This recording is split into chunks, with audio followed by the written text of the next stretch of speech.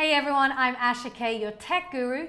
Today I'm going to show you how you can watch YouTube videos that have been blocked in your country. For instance, I found a video that I really wanted to watch. It was on the BBC in the UK, and when I searched for it, I got this message.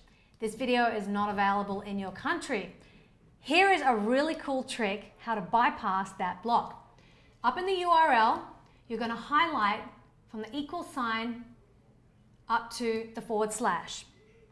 You delete just that section of the URL and replace it with a V/. Okay, let's refresh that page.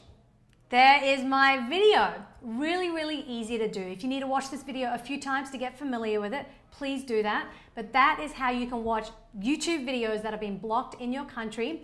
If you want to learn some more cool tips and tricks about YouTube, please check out our playlist. I'm Asha K, and I'll see you next time.